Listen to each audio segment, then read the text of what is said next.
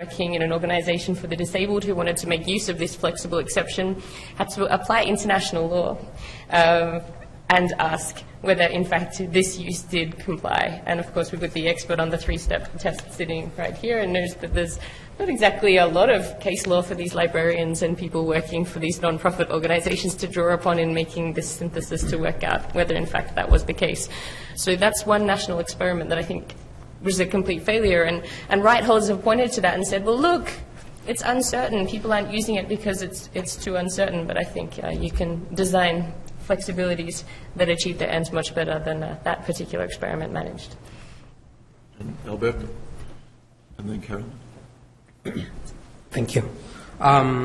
It's interesting the difference between talking about copyright issues in Latin America and talking about the copyright issues in the U.S., because here we are focusing on users' rights and to some extent how it can improve opportunities for innovation. In Latin America, the situation is much more difficult, more different. I will say that actually copyright, instead of promoting innovation, punish innovation. Why I say that? You can explain that for two reasons. One, at the theoretical level, copyright regulation in Latin American countries is not drafted with the idea of balancing progresses with protection, but it's drafted with the French idea that we are protecting creators. And that provides a broader protection to copyright. So innovation is not an issue in the copyright law in Latin America. And the second is because in normative terms, all countries punish infringement. And infringement is any usage that is not allowed by copyright holders or the law. The law forbids most of the usage, not only for commercial or for profit, but also for non-commercial and non-profit. Therefore, the opportunities to take advantage of copyright as a user to innovate are much more smaller than in the U.S. I am not kidding about that, but copyright in Latin American countries punishes innovators. It doesn't provide any room for innovation. And another point about the statistical opportunities to work in Latin American issues or to do empirical studies on this matter. I will say that it's not only that we talk more about theoretical terms about the social function of property and particularly copyright, but to be honest, developing countries, it's really hard to work with statistical or with empirical data in developing countries. I have been working the last 3 years trying to collect information about copyright issues in Latin America, and I have found information only in two niches. The first one is criminal copyright enforcement. That's why. Why is that? Basically because in the last 10 years, Latin American countries have been moving from an inquisitorial system of criminal justice to an adversarial one. So there is a lot of empirical studies on criminal enforcement in Latin America. And certainly you can find on enforcement in copyright, particularly in Chile, Mexico, and Argentina. And the second area where you can find empirical data, factual data, empirical data through the time is in the book market. And to which extent countries are producing, buying, selling, using books and publishing material. But in areas like music, the data is totally opaque. In areas like software, it doesn't exist. In areas like video game, it doesn't exist. So one of the problems that why Latin American copyright reform is standing by the perspective of human rights, social function of the property, is basically because we don't have data. And Carol. Okay, I just wanted to hark back to your question, Mike, about if we think about exceptions and limitations as enabling provisions, what kind of empirical research would we need to support a case for meaningful exceptions and limitations? And I think that in the Global South, we need to prioritize the Global South's own priorities. So, for example, in South Africa, no one cares very much about file sharing of copyright infringement music. It's not high on government priorities. But if you cast your arguments and your empirical evidence within the framework of, I suppose, access to learning materials, for example, that would be much more creditworthy, I think. And so I would say that those of us who are able to carry out these studies need to focus in those contexts, and that would be most meaningful, I think. Great. Can I invite the audience now to ask a few questions? And please do use the mic and identify yourself. And we are recording this, so just be comfortable with that fact. My name is Elliot Maxwell, and I'm going to speak a little bit about a piece of evidence that Mike knows well that's not specifically focused on copyright, but I think can be extrapolated very, very easily into the discussions that you're having now. It deals with the issues of of public access to taxpayer-funded research, and in particular the policy of the NIH to make that research available. The Committee for Economic Development did a study of the effect of that policy, which went into effect in 2008, published in a study in 2012, that looked at the implications of making that material available. It was specifically not a copyright issue because the publishers who had originally sought to make it a copyright issue decided that was not a particularly strong card to play because the government had, as part of its grant processes, said that there was an obligation on the grantees to make the material available at the time of publication. But the study looked at a series of economic studies that looked at the effect of sharing of research material on either academic citations, but more importantly, on both further research and commercialization. The gold standard of those set of studies is one done by Heidi Williams at MIT, who looked at the Human Genome Project, and she looked at it in comparing two different models. One was Celera, which was a company that was doing research to decode the genome and would rent out its research results but would not make them public, versus the Human Genome Project, which said all of the findings should be placed in the gene bank and would be made available immediately. And what she did was to compare two things as a result of this research. One was the links between decoding the genome and establishing the phenotypes, those kinds of conditions which were related to the genetic condition, and then the development of commercial tests which would test for the genotype-phenotype link. And intellectual property theory, as cited by the publishers and others, would say that the parties that had early access to the data, that would be renting it from Celera, that had a head start because they were not getting it at the same time as everybody else, should have developed diagnostic tests more quickly than those people who were starting at the same time as everybody else with exactly the same data as everybody else.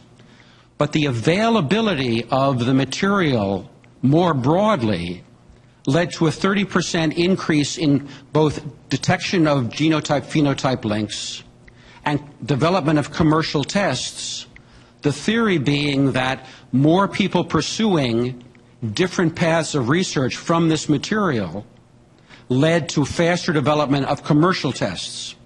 So this is a kind of classic economic test of what's the economic value of access, and all of the issues of limitations and exceptions, if one takes what Mike was just suggesting about enabling, is to say that greater access leads to more people pursuing more different kinds of research, different paths of tests, and greater economic growth and development.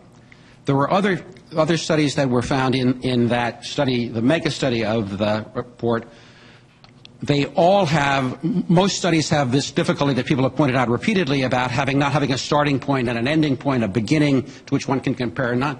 But there's at least one other study that had a beginning and an end by Fiona Murray at MIT, which compared transgenic mice in the 90s, which were used for cancer treatment.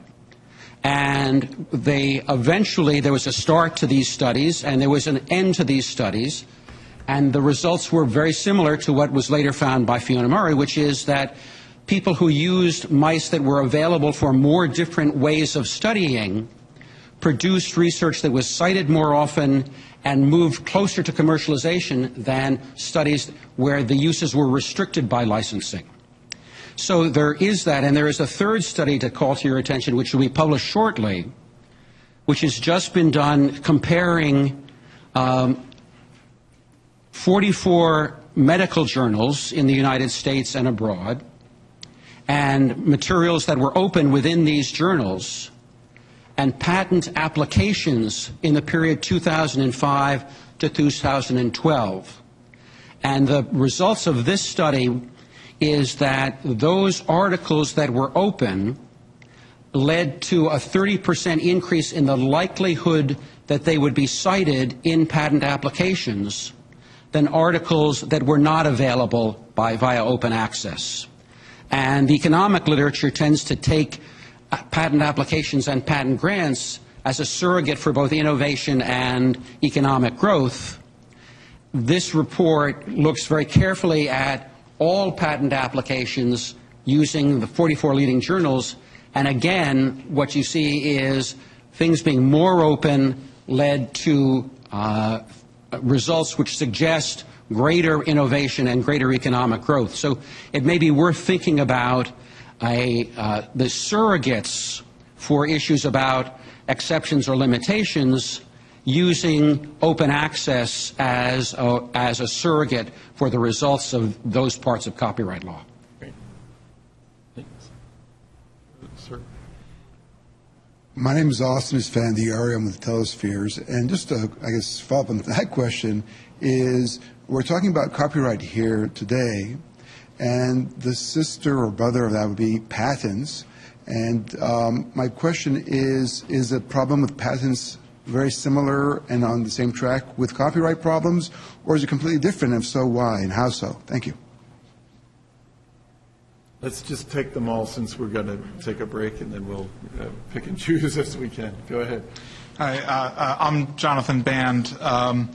And from a very high level, it seems that to some extent one of the problems here is that a lot of what we're talking about both in the previous panel and this panel is sort of on a practical level is responding to the studies done by the content industries that who studies that have virtually no validity.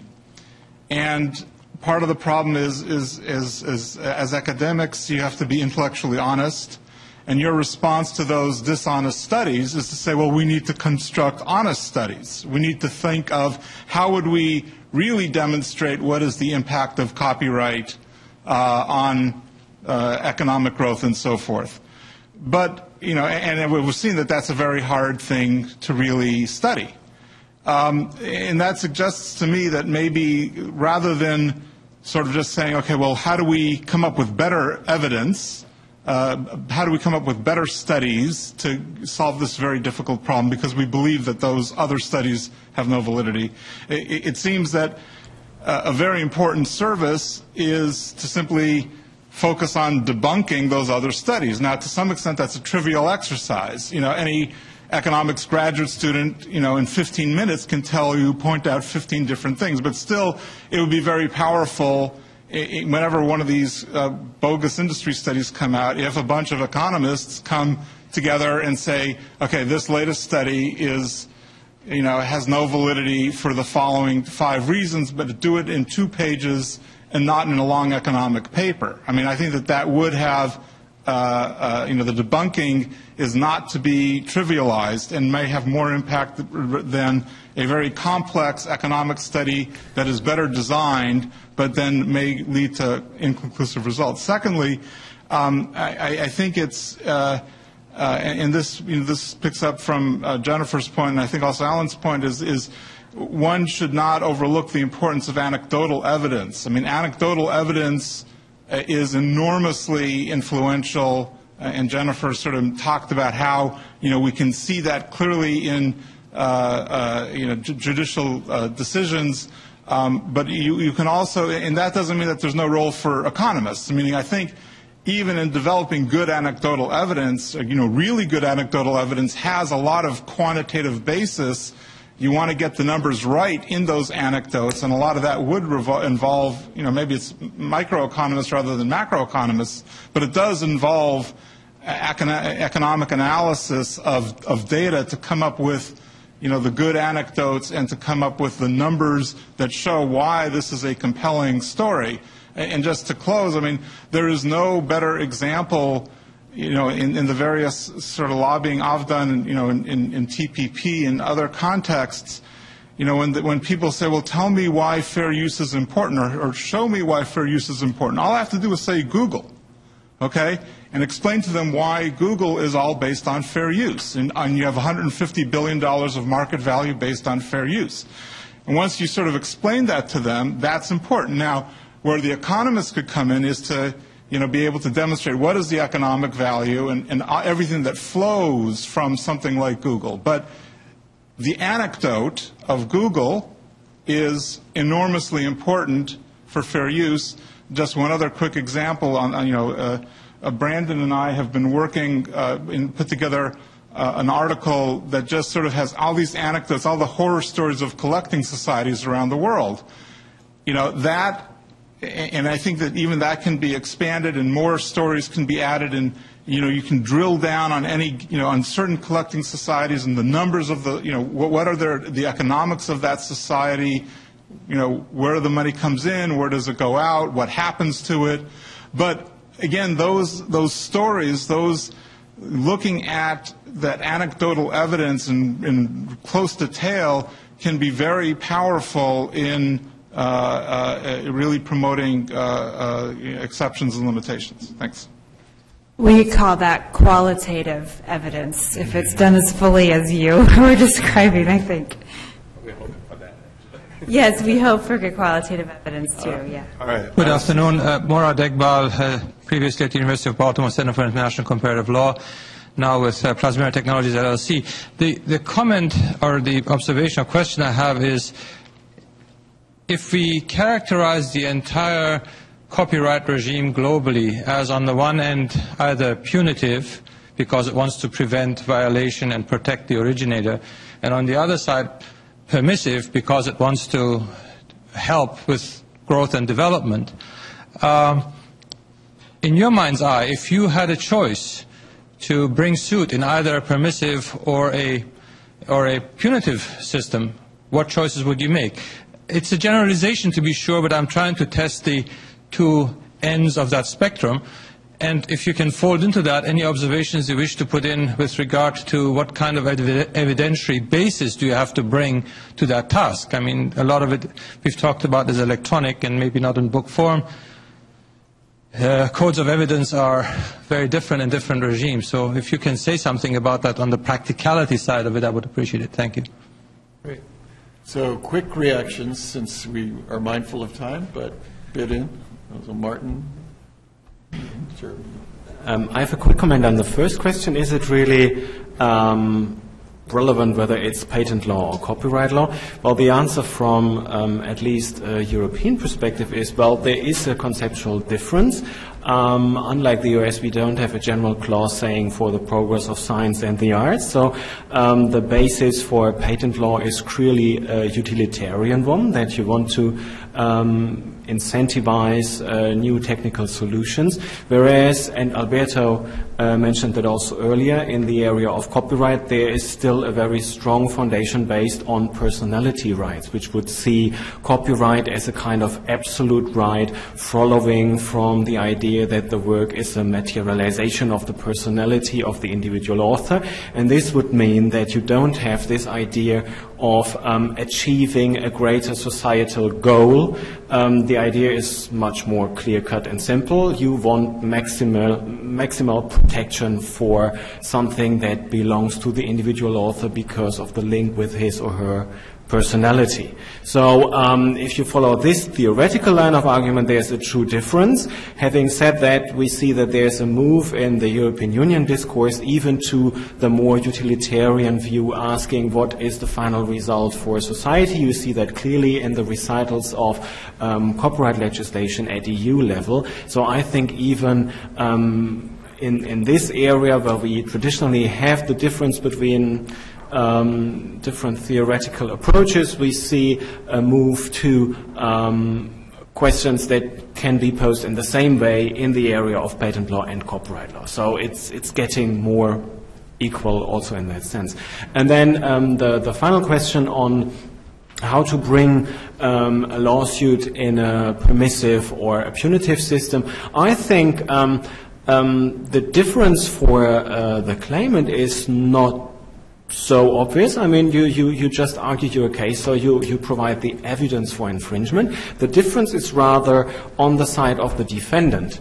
Can the defendant bring arguments based on general policy arguments, like saying, well, okay, if we look at it as a static act I have done, then it is an infringing act, but listen, there we have to include second thoughts. Like, this is something that is very important for, I don't know, innovation, social, cultural, economic purposes. So basically the evaluation, the assessment that is finally made by the judge gets a more balanced one. Whereas in a purely punitive system, you have more the automated result that you bring a claim, you argue your case, and then it's infringement. And if you can't provide a defense on the basis of a closed list of exceptions and limitations, then that's end of the story, regardless of whether or not you have some very good reason for getting involved in the use you are carrying out.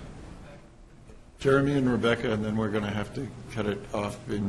So I'll just be really brief then. I think our last panel talked already about the methodological differences between users' rights or limitations and exceptions in copyrights versus patents, and most of that revolves around the availability of data. But I would add to that a normative distinction, and that's the simple fact that copyright can last for a century and a half when a patent lasts for 20 years. And the vast majority, well, what's the vast majority? That's an empirical question, but a lot of 20th century culture is protected by copyright because you don't need to register it. So I think there's both a methodological and a normative distinction between limitation and exceptions in patents and copyrights. I just want to make a very quick counterpoint to Martin's perspective that utilitarianism is becoming more influential in the traditionally natural right jurisdictions.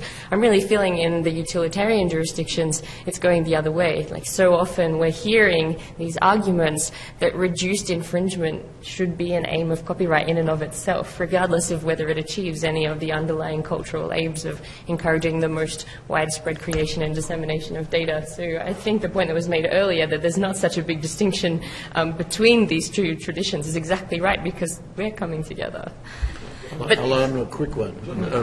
I think the economic studies also could face, which I haven't really seen one, on how much the states have to spend, how much it costs enforcement as a whole. That's another thing to see if it's worth enforcement, just open up the systems. I haven't really seen that much of that. Okay, if we could please give our panel a hand. We are the busy law school that we are. This room is booked immediately after us, so we do need to start the keynote roughly on time, which means our longer break that was scheduled is now a short, quick break to take care of necessary things, and then please rejoin us at 5:35 so we can get started and give Sunil his full time. Very interesting discussion. But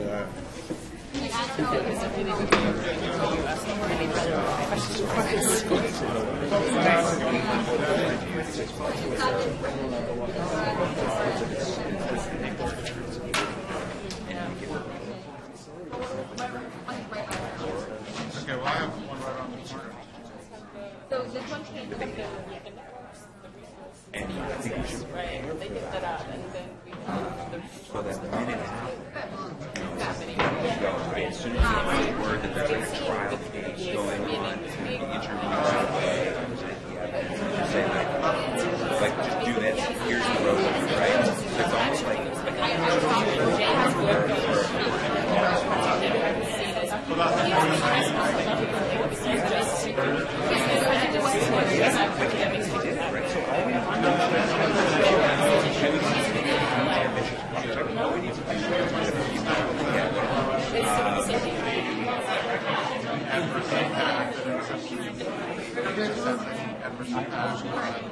Awesome.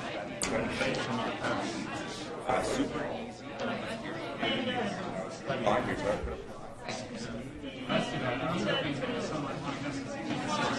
Hey, you're back.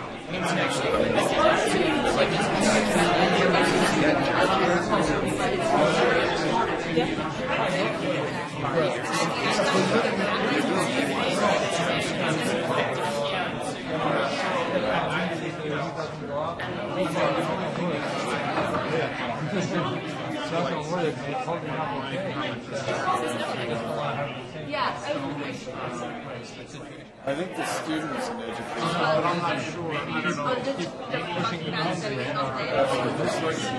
Right, but I'm not sure. I have to think about whether that's a whole. How many of these guys All the students.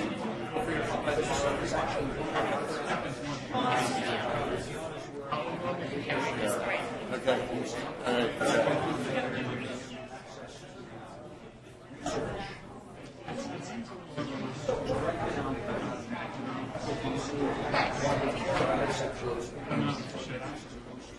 Right, yeah, there's a lot of theories.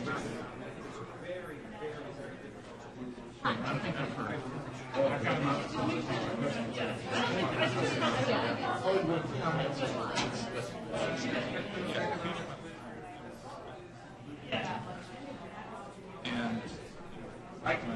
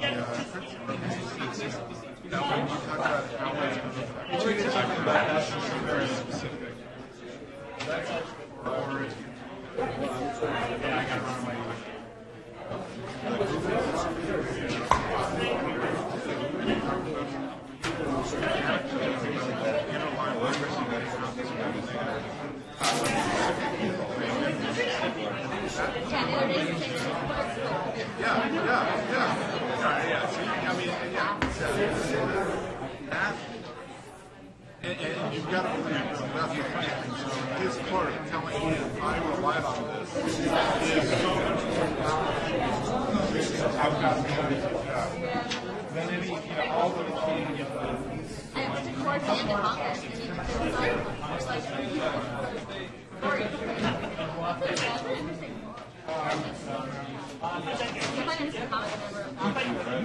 I was putting stuff on.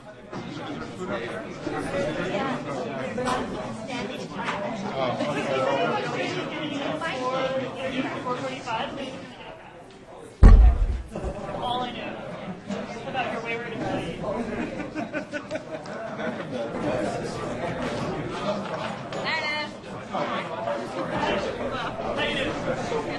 Good. With my brand new computer I got today, it's so pretty. I got this little extra monitor for work. That's awesome. No, I'm here for that afterwards. But my computer's from 2006. So amazing. It works so fast. You have an RCP for our CC lunch yet? I do it? I'm going to be here like really soon. But I'm just thinking, the CCS one is downtown. Oh, nice. How do I enter? Yeah. So go to, oh yeah, use that.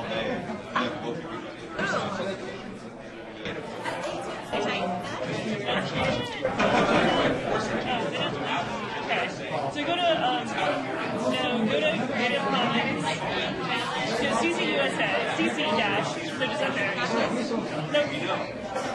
CC USA, go to dash between CC and USA, sorry.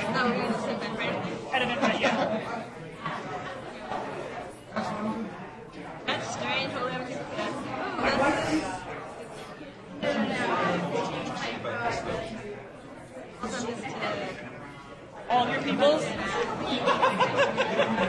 Got so many people. Should I use my work address or my? It's just to try to differentiate people who are actually. Got it. It's brand new, so I don't have like anything saved. I'm like, why is it auto-completed back? Oh my god. What's my new zip code? I always forget. It's actually the same zip code as. Well, I've never been, but I've been. 5 activations.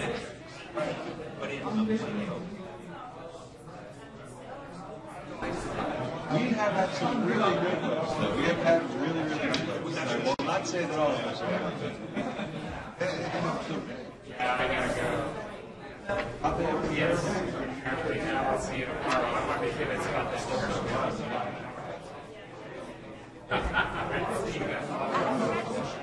I like how you're like, I'm gonna see you tomorrow. Because you knew I was coming. Because you have to like. We have one person. Oh, man.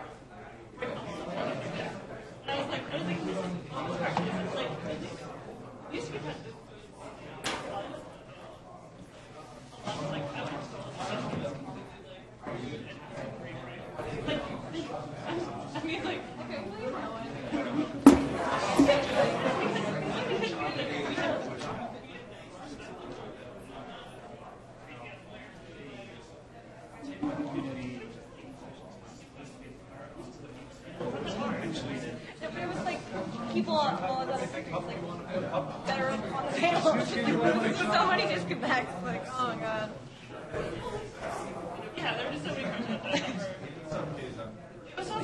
Stop.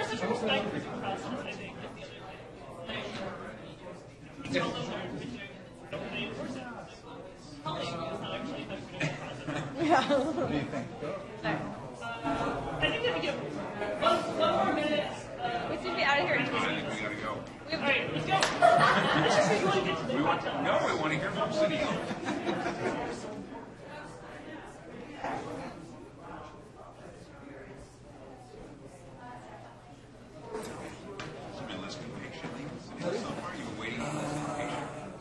Yes.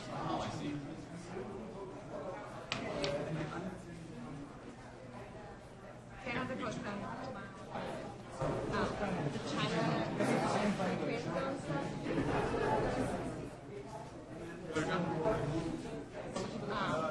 it's kind of summarized it. He's talking more about the impact of it, but they're lifting a ban on Yeah, that's what Toby said to me too. small It's like, phase of. I understand it basically is very No, no. which I like a big deal. At this stage, it's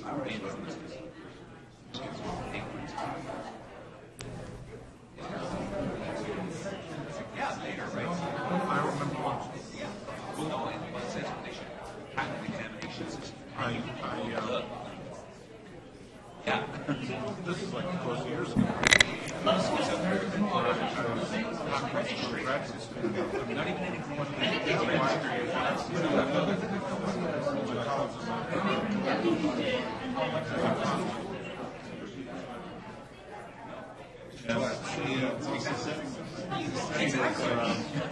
talking then, even then, bogus PSA. So the policy is let's examine it. Sound like a good idea? I gave everyone the final warning. We're going to miss out on the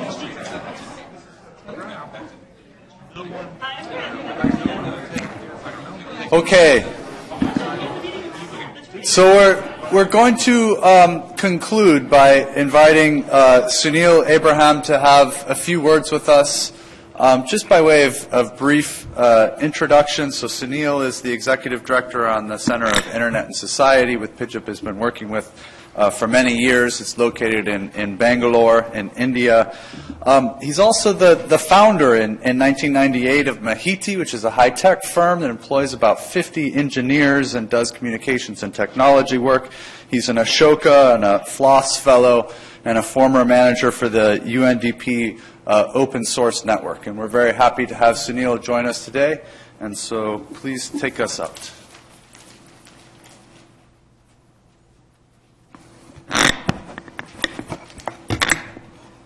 Good evening. I'll start with a couple of apologies. The first is I don't have a PowerPoint presentation. The second is that it is 3 a.m. in Bangalore. So if I don't make much sense, I hope you'll forgive me. I'm also not a lawyer, so please don't ask me any tough questions. The work I'm presenting is not my own, so I'll give credit to those who did all the work. Amba Kak, Neha Chowdhury, Puneet Nagaraj, and Gavin Pereira. In my presentation that will focus mostly on innovation in the telecom sector in India, I will touch upon consumer protection law, compulsory licenses both for copyright and patents, and also royalty caps. I don't know if royalty caps is a common policy instrument across other jurisdictions. I will begin with the content layer on these devices, but first sketch a little bit the overall scenario in India. In a country with 1.3 billion people, only 10% has access to the internet. Only 5% of this 10% have regular access to the internet. The other 5 are people that visit cyber cafes, and also users that have accessed a single data service through their mobile phones. This is including activities such as downloading ringtones or music onto a non-smartphone. The Telecom Regulatory Authority of India says that there are 900 million subscribers, but that translates only to 600 million users of mobile phones in the country. About 150 million phones are sold every year, and only 10% of these phones are smartphones. The rest are what we call feature phones. The first finding, and this is research conducted by Amba Kak, a Google fellow based at my center, is that rights holders are competing with pirates on exactly the same price point.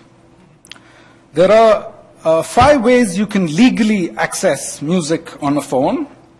The first is online streaming. This obviously works only on smartphones. This is ad-supported and is completely free of cost. The second is online music store. Again, this works only on smartphones. And the price point varies from 1 to 15 rupees per song.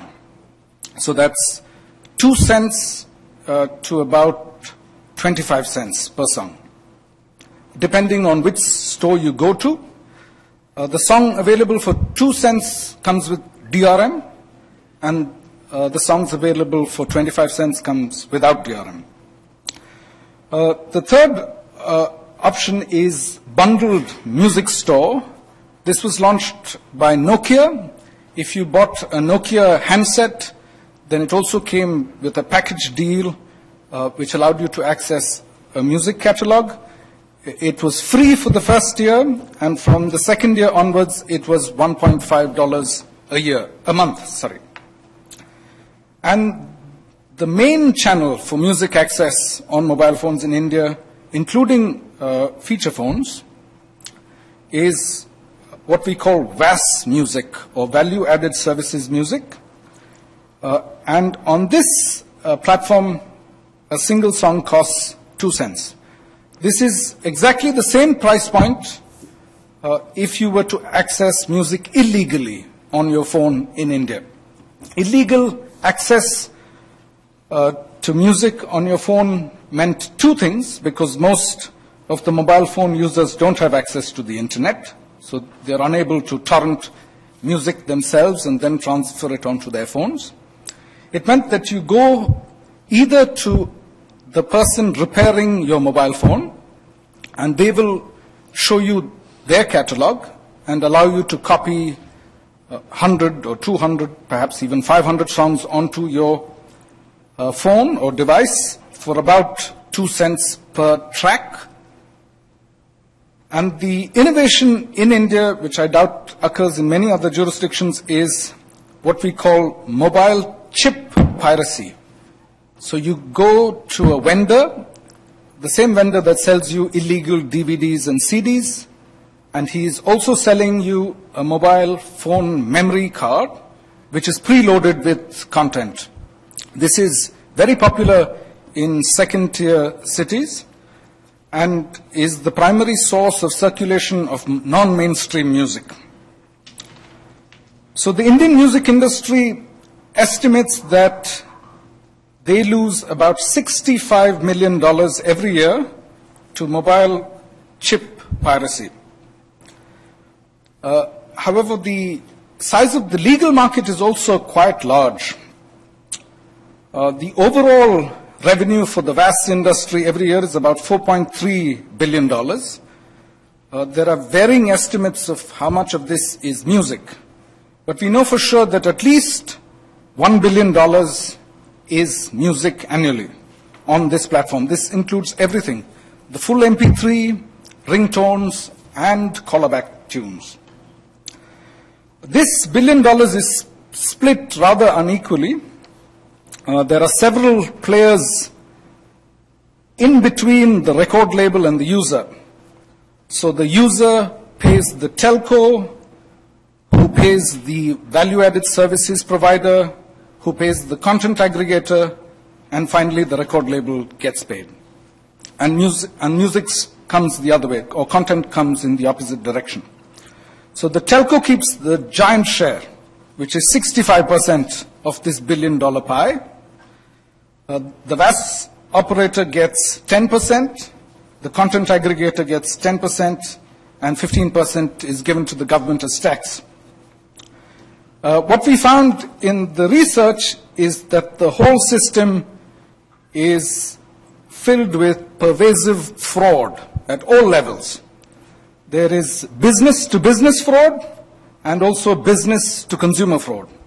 So the $65 million figure is what the rights holders are complaining about. They're saying that consumers are ripping us off for $65 million. But let's find out how much businesses are ripping off consumers. The business-to-business fraud is mostly underreporting and false reporting, refusing to identify content through metadata, etc. And the business-to-consumer fraud is of three types: subscribing consumers to services that they didn't ask for, renewing services without checking with consumers, and the third type is straightforward billing fraud. That means false items on your bill with no relationship either to any service that you have subscribed to, just false billing, mostly happening at the telco level. So the Telecom Regulatory Authority of India decided to work on this, and this is where the consumer law kicks in. They started by blacklisting VAS operators, but the VAS operators re-emerged under new brands under the same holding company. So that didn't work. In July 2012, the Telecom Regulatory Authority of India said that if a VAS service has to be initiated or renewed, then the consumer must confirm or consent via SMS, email, or fax. The fax bit, of course, I don't understand, because most of these consumers have no access to fax. This turned to be a bit too stringent because most Indian consumers also don't use SMS. So they relaxed the guidelines in July this year, and they said that consumers must subscribe twice to the same service. They must go through the subscription process twice, and then that is taken as a legitimate subscription of service or a legitimate renewal of service. This led to almost within the next 3-4 months a 60% shrinkage in the consumer base and an even larger shrinkage in revenues. So if you calculate this back onto the $1 billion, this is about anywhere from $300 million to $600 million of fraud annually conducted upon consumers with several parties working together in collusion, rights holders, content aggregators, and technical intermediaries. So in order to protect user rights, you don't always have to look at intellectual property law. As Jeremy Malcolm has adequately demonstrated through his research, often consumer law is a better place to start when you are protecting consumer rights. Sideloading license. This is another innovation that started in India in 2009 that tried to legitimize the pirate activity happening with both mobile chip piracy and loading of content by those repairing mobile phones. We have 3 such licenses in India today, and they range from about $185 to $370 annually per shop, regardless of how many consumers they have and regardless of how many of the volume of music transferred onto these devices. The first license is called the MMX license. It was launched in 2009. 7 labels in 4 states, 4 North Indian states. The second license is called the Hungama license, launched by T-Series. T-Series holds 70% of the Hindi music catalog, If you've ever watched an Indian movie, you will realize that music is a very important component of our culture. And the third license is the Cell Music license launched by SIMCA. This is the South Indian Music Producers Association, and it is mostly for the South Indian states. This has been relatively successful. The MMX license reported $2 million of revenue last year. What this does is it legitimizes an illegal activity in the market without shifting the price point. So even after the mobile phone repair shop subscribes to one of these licenses, they don't increase the price point. They keep the price point at 2 cents, but now it is a semi-legal operation. Semi-legal because consumers' tastes are quite varied, and often there is music at this shop's catalog or in this shop's catalog that is not represented by the license provider. And when police raid an operation, often the owner of the shop will show one such license, but this does not necessarily mean that they have rights to distribute North Indian music or South Indian music or even non-mainstream music. There is technical innovation happening here. At the moment, some of the technical intermediaries are working on software that will allow the rights holders to more closely track and monitor which tracks are being downloaded and used so that royalty can be split more accurately across copyright societies and artists. So this is just a voluntary measure, not taking advantage of a provision in law.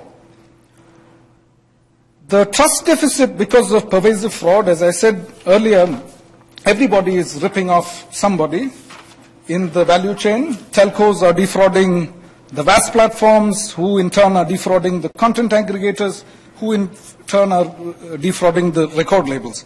Because of the pervasive trust deficit, there has been a rise in what we call technical intermediaries. One more point in the chain. In 2011, one such technical intermediary became rather popular. This was a company called Mime360. They represented 40 to 45% of the rights holders, and except for two of the bigger players in the VAS market, all the other VAS providers and online platforms signed up with the technical intermediary. So by allowing for greater monitoring, they're hoping to address the trust deficit. Because the trust deficit existed, rights holders were refusing to license their content on a usage basis. They were insisting on something called a minimum guarantee. This was an annual upfront payment. And the annual upfront payment was around $300,000 a year. The moment Mime360 was introduced and rights holders got a sense of what the actual consumption volume was, instead of shifting to a pay-per-use type licensing mechanism, they just multiplied the minimum guarantee by 5 or 10, taking minimum guarantees up to $3 to $1.5 million a year. Then Mime360 had to shut down, and the whole system collapsed. Now, another online intermediary is setting up one such technical platform. This is going to be called Atlantis. And the only reason why the record labels are trusting this platform is because the person heading the project comes from their industry. So one wonders whether this has a key person problem. What happens if this person is run over by a bus? Maybe that platform will also collapse. The extremely high minimum guarantees have meant that most VAS providers and online service providers of music are going out of business. So they are wondering if they should apply for a compulsory license. The Indian copyright law allows, potentially can allow for such a license. The grounds in the law state, owner of copyright has refused to allow communication to the public by broadcast of such works on terms which the complainant considers reasonable. Of course, the key word here is broadcast. And since online services can be both interactive and non-interactive, the question before the Copyright Board will be whether interactive services also count as broadcast to the public. After the 2012 amendment to the law, the Indian copyright law requires copyright societies to publish their tariff schemes publicly, and any person aggrieved by the tariff scheme may appeal to the Copyright Board to remove any unreasonable element, anomaly, or inconsistency therein. So they have basically strengthened the compulsory license provision. Even though we do have a compulsory license provision in the letter of the law, it has almost never been used. The first license was applied for in 2001 when radio stations, FM radio stations, approached the Copyright Board, complaining that the music labels were charging too much. The Copyright Board spent 2 years thinking it through and then arrived at an interim decision. Immediately, this was challenged in the Mumbai and Delhi High Courts. It finally reached the Supreme Court of India, which referred the matter back to the Copyright Board. The Copyright Board in 2008 started hearing the matter again, and in 2010 gave a final decision which is 2% of net advertising revenue. That was far too low in retrospect, and did not adequately differentiate between time zone, markets, types of radio stations, etc. But the story is very similar to the grant of the first compulsory license under patent for Nexaware. So you know that the Controller General for Patents, Designs, Trademarks and Industrial Designs granted the first Indian compulsory license on a patent in medicine 3 days before his term expired, to prevent any rollback through political pressure. And even with the first copyright compulsory license issued by the Copyright Board, overnight all the decision was emailed, perhaps for the first time, to all parties involved, and the Registrar for Copyrights issued licenses to all the FM radio stations that night without going home, to prevent further litigation on the matter. So even though user rights may be enshrined in the text of law, sometimes it's rather complicated to exercise those rights. We spoke to some government officials who, of course, refused to be named. What is strange about this study is nobody is willing to be named. We spoke to officials in the American government also involved in collecting societies here. Even they refused to be quoted or named in our study. So it's not specifically an Indian problem.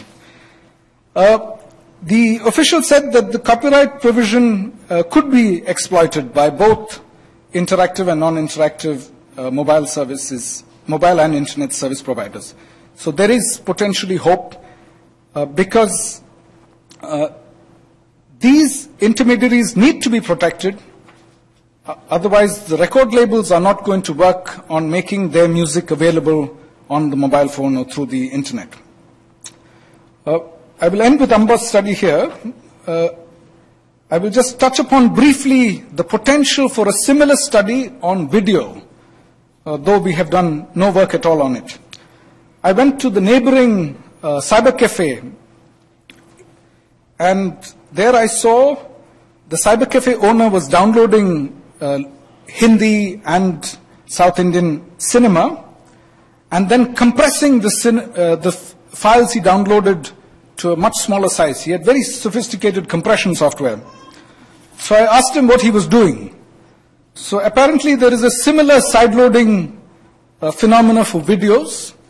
Many people who live in slums and who are not happy with what they have on television just lie in bed and on their really small mobile phone screens with earphones watch movies, full-length movies on the mobile platform. Since this is not a large-scale phenomena, we still haven't launched any research on it, but I'm sure this is going to be equally interesting research.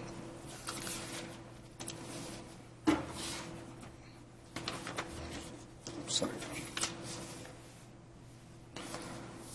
Moving on to patents, I've told the spice popcorn story before, so I don't want to repeat it.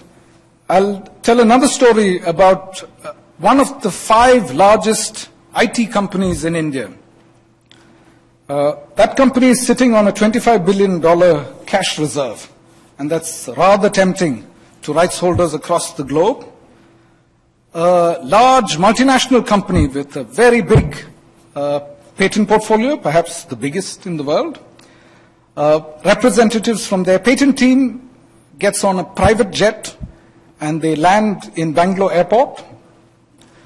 And then they send a message to the CEO of the large Indian IT company saying that we'd like to have, we've just arrived on our private jet and we'd like to have audience with you. So the CEO is obviously flattered and he calls them in. And when they meet him, they say that we have a quarterly target to raise revenues from our patent portfolio. This is 14 of our patents that your product, and as you know, Indian software companies usually don't have products, but some of them are slowly beginning to transition from services to products. They say that your product is infringing these 14 patents, and we want $50 million for a 5-year license or something like that. So you would think that this is hardly anything for a company that's sitting on a $25 billion cash pile. But when the negotiations begin, what the multinational company with the large patent portfolio says is, just imagine if news goes out that both of us are engaged in patent litigation, what will happen to your share value? So that becomes the clinching argument, and all 5 pay regularly. So this is an annual phenomenon. Every year, the plane comes again, a different company is targeted, and they pay. So I'm hoping that more and more Indian companies will begin to have a public policy stance on patents. But our business is mostly, our research is mostly focused on the mobile phone. The problem statement is that voluntary pools and licensing is not reducing uncertainty for manufacturers. As you know, on the LTE standard, there are 4 pools. Even if you license into one pool, you're not protected from litigation from any of the other rights holders. Section 84 of the Indian Patent Act says that any interested party can approach the Controller General for patents, designs, and trademarks, and the grounds are failure to meet reasonable requirement of the public with reference to the invention. That's ground 1. 2, unavailability of the patented invention, and this is important, at a reasonable, affordable price to the public. So it's not a reasonable, affordable price in the Rand franc sense to the manufacturer. It should be reasonable to the public. And this is a public that pays only $100 for a smartphone. The third ground is non-working of the patented invention in the territory of India. The first compulsory license was granted and upheld by the Intellectual Property Appellate Board in March 2013, and this is for Next Surveyor. Bayer, of course, has said that they're going to appeal the decision. They're going to take it through the courts. To take this research forward, we have a collaboration with IIT Madras. Professor Jhunjhunwala is an advisor to the Indian government and also serves on the Telecom Standards Development Organization. And he has asked us to do work on LTE Release 12. So we went and spoke to some of the manufacturers of LTE infrastructure equipment. This is backhaul gear. And they told us that you don't have to worry about standard essential patents. That was news to me. I thought if we are going to approach the Controller General and ask for a compulsory license on the patents related to the LTE standard, Release 12, then we should ask for a compulsory license on all standard essential patents. The vendor says that that's not important. He introduced a new term to my dictionary, and he calls them seminal patents. So this is a subset of the standard essential patents around which there has been litigation. That means, or around which royalty negotiations have been conducted. This means that the rights holder is relatively sure of the claims made in that patent application. Which also means that many of the so-called standard essential patents are not standard essential at all. In order to give this a public interest twist, we can't just limit it to those patents that are useful on the infrastructure side. We'll also have to go for those patents that have to be worked on the device end. We are now reaching out to these manufacturers, and some of them have agreed to share their patent landscaping data with us. This is because the patent wars on the mobile device have finally come to India. Earlier this year, Ericsson took Micromax to court over 14 patents. Unfortunately, this is still not in the public domain, so we don't know what those 14 patents are about. And as an interim settlement encouraged by the court, Micromax has agreed to pay Ericsson 100 crores. 100 crores is about $20 million as an interim payment but the case continues. Micromax then complained to the Competition Commission saying that asking for an interim injunction against the distribution and sale of these devices amounts to anti-competitive behavior. And the Competition Commission has invited my center to comment on this case that the Commission is now going to investigate. Unfortunately, since we don't know what the patents are, it's very difficult to comment. If we manage to get this through, since both the infra manufacturers and the device manufacturers are willing to take the application for the compulsory license to the Controller General, then we could potentially get even more ambitious. My dream would be to have a device-level patent pool for all sub-$100 devices.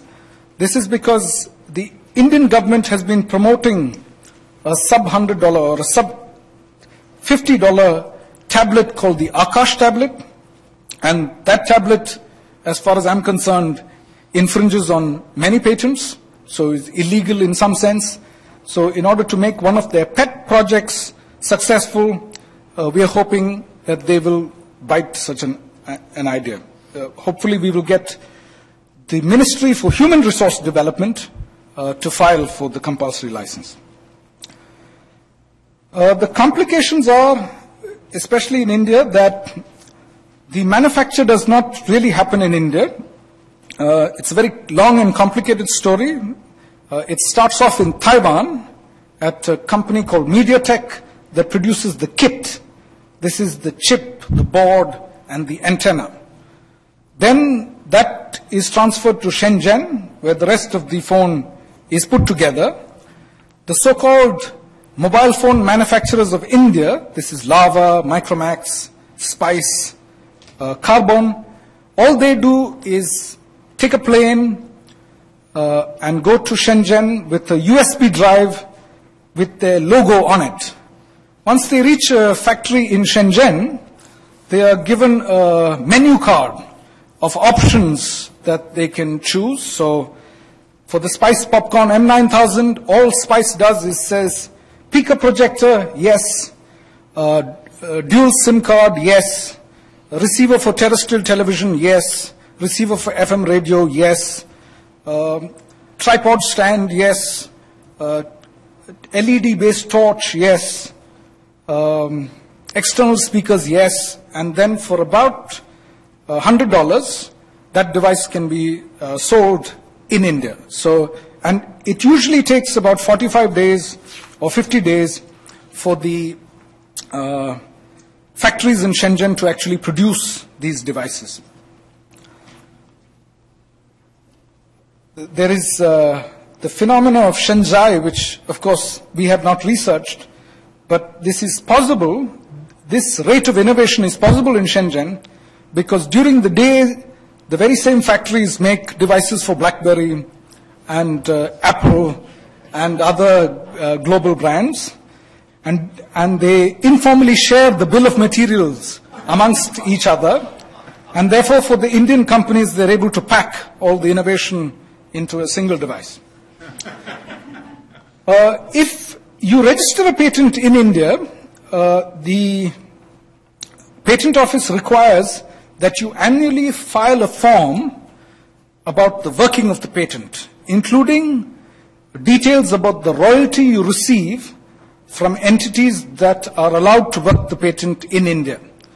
So we looked at all of some of Qualcomm's filings, and it was very interesting to see that some of these factories in China and Taiwan were listed on that filing as licensed to work the patent for sale in India.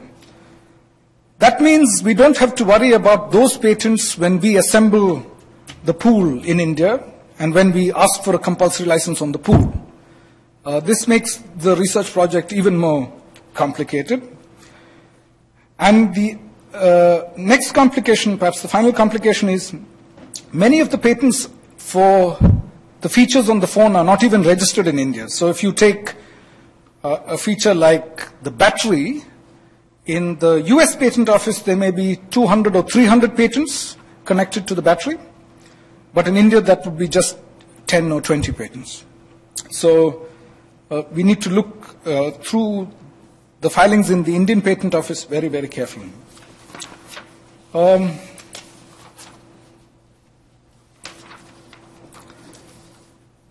I'll end by talking about royalty caps.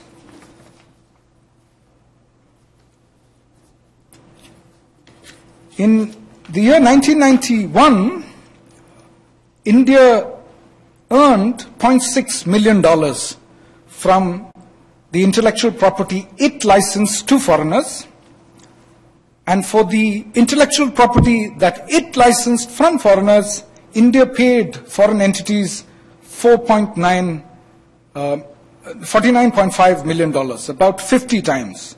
What we earn is what we pay foreign entities. In 2010, what we paid rose to $2.4 billion, and what we earned was $60 million, roughly the same percentage. This does not include any copyright royalty, because copyright royalty is not reported to our central banks the same way as trademark royalty and patent royalty is reported. Till 2009, we had something called a royalty cap that was put into place by the Reserve Bank of India. This royalty cap says that if it is meant for domestic sales and there is technology transfer, that means patented technologies, maximum royalty can be 5% of sales price. And if it's meant for foreign market, maximum royalty can be 8% of sales price. When there is no technology transfer, that means just trademark implications, then maximum royalty is 1% for domestic sales and 2% for foreign sales. This is precisely what allowed Qualcomm, Reliance to negotiate royalty with Qualcomm in the early 2000s. In the early 2000s, when Reliance was launching CDMA phones in India, Qualcomm insisted on 7% or 8% royalty for patents on the communication standards. But Reliance could say, this is illegal according to Indian law. We can pay only 5%. That's the maximum. Of course, as you know, there are potentially tens of thousands of patents in a mobile phone, and paying 5% just for the communication standard is not really a proper implementation of the royalty cap. Ideally, the 5% should cover all patents. Ever since the royalty cap was lifted in 2009, there has been dramatic change. There was a government study of 20 companies and which found that royalty had tripled from 2008 to 2011. And very interestingly, the chairman of ITC is one of the biggest companies in India, formerly the Indian Tobacco Company. Now they don't expand the acronym anymore because they're involved in almost everything. In his speech to the annual general assembly, an annual general meeting of the shareholders in July 2013, he quotes two research findings. One by the Economic Times Intelligence Group that looked at outgoing royalty and said that outgoing royalty had tripled in the last 5 years. And 300 listed companies were now paying royalties of $3 billion annually. Remember, in 2010, the total bill for the whole country was only $2.4 billion. Now only the listed companies account for $3 billion. He also quoted a business standard research that said that 75 of the listed companies on the Bombay Stock Exchange paid 32% of their net profits as royalty. So royalty has dramatically increased. I'll quote a line from his speech that shows you how intellectual property law also intersects with tax law. He says, since foreign brands entail a royalty outflow, a similar percentage of turnover of Indian brands should be admissible as deductible expense for the computation of corporate tax to create a level playing field for domestic enterprises. He's basically saying that foreign entities are able to extract royalty and the Indian subsidiary calls it an expense, therefore they don't pay tax on it either, so the government should give Indian competitors a similar tax break. As you all know, the Indian rupee has lost more than 10% against the dollar this year, and our current account deficit has grown to 4.8% of our GDP. So the Department of Industrial Policy and Planning is thinking of reintroducing the royalty cap. If they do, then negotiating a reasonable compulsory license on the LTE pool or the device level pool will become an easier task. Thank you so much.